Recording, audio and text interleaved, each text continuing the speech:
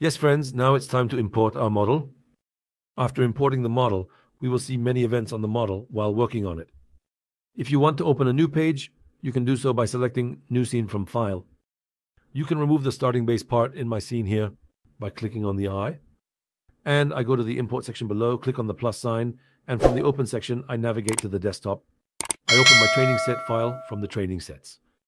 I don't touch this part here at all. I click import, and I wait for the model to load, friends, during this waiting time. Depending on the capacity of your model. See, since the origin point of the model is here, it has gone far, I immediately go and approach the model.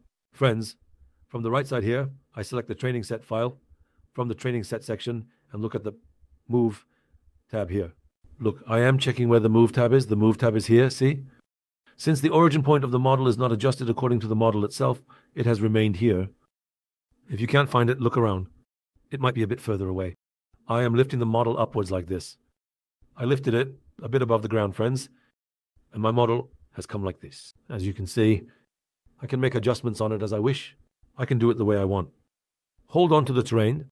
From other topics to placing vehicles, we already have many objects within Twinmotion. Transferring the file is very simple, friends. My recommendation to you, friends, is both in scene movements and in terms of texturing. Doing a lot of work here. What does it mean to do work? For example, I came to the concrete section from the texturing part here. Friends, I have a concrete texture. I placed it here. As you can see, look, I placed it here, or I took it and placed it here.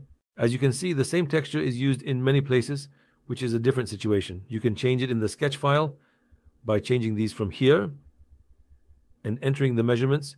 You can create a situation by altering them in different sizes. This didn't actually look different on the concrete product. Conduct tests by experimenting with camera angles as render tests.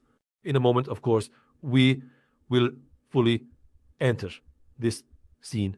So, as you can see here, for example, we will use curtain textures.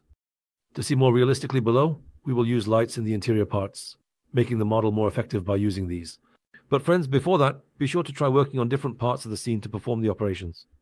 In the file transfer section, you can press the media button at the bottom from various places to get image outputs from different locations with the camera output.